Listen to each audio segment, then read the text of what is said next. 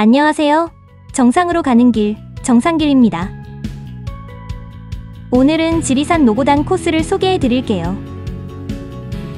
지리산은 우리나라의 금강산과 한라산과 함께 삼신산 중 하나라고 합니다. 1967년에 대한민국 최초의 국립공원으로 지정된 이곳은 우리의 자연과 역사의 보고 정말 특별한 곳입니다. 금일 등산 코스는 성삼재 주차장을 출발하여 노고단 대피소, 정상을 거쳐 원점 회귀하는 코스입니다.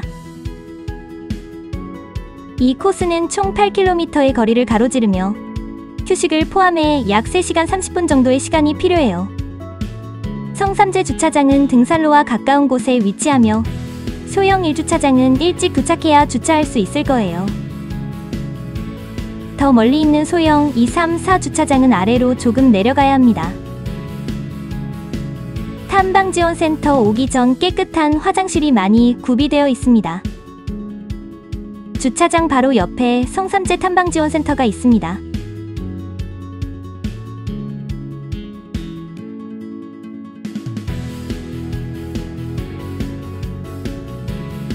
탐방지원센터를 지나가면 걷기 좋은 둘레길이 1.5km 정도 펼쳐집니다.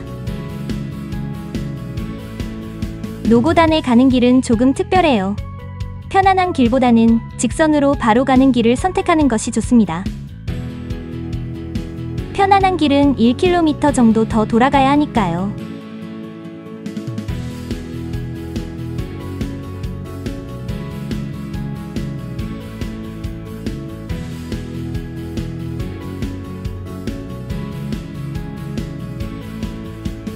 우리가 등산하는 날에는 배수로 공사 중이었습니다.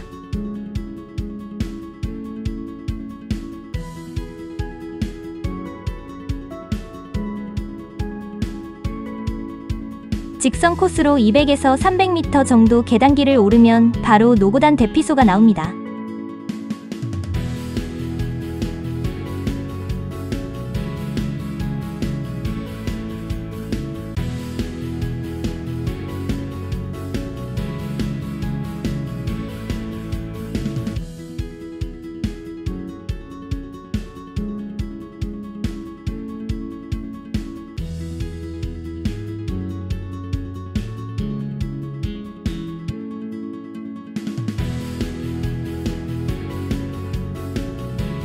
이곳에는 깨끗한 화장실과 임시 취사장도 마련되어 있어 휴식을 취하거나 간단한 식사를 할 수 있습니다.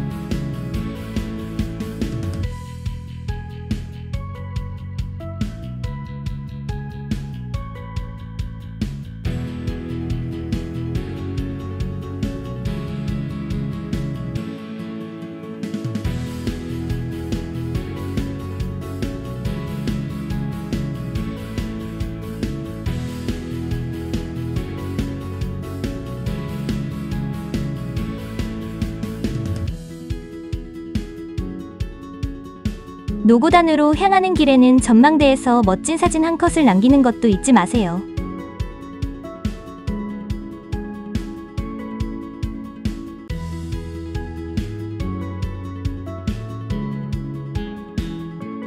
노고단 전망대에서 500m 정도를 걸으면 노고단 탐방지원센터가 나타납니다.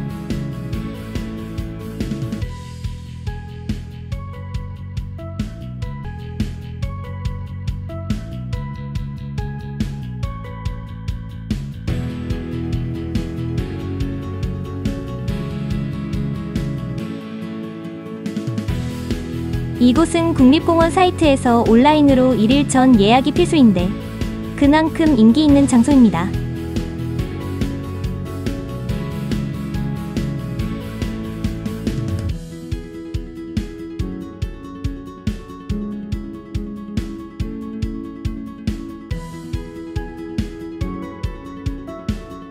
노고단으로 가는 길은 한라산 정상과 비슷한 느낌을 줍니다.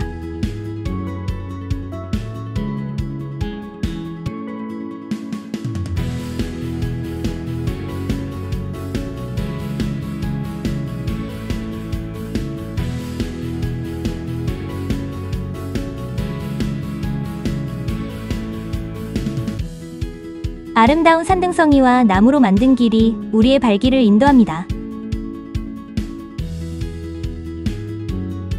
오늘은 안개가 짙어서 더욱 신비로운 분위기에 휩싸여 있었어요.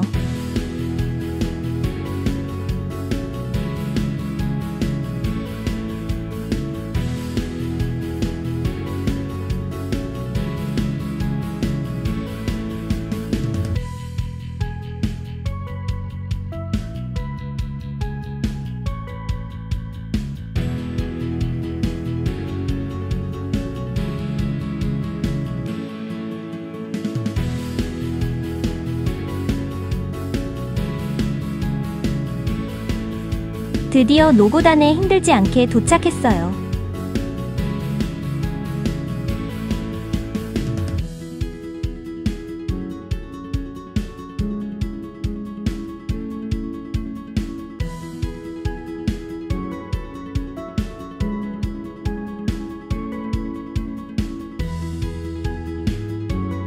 오늘은 안개 속에서 노고단의 아름다움을 동영상으로 찍어보았어요. 그 순간을 함께 느껴보세요.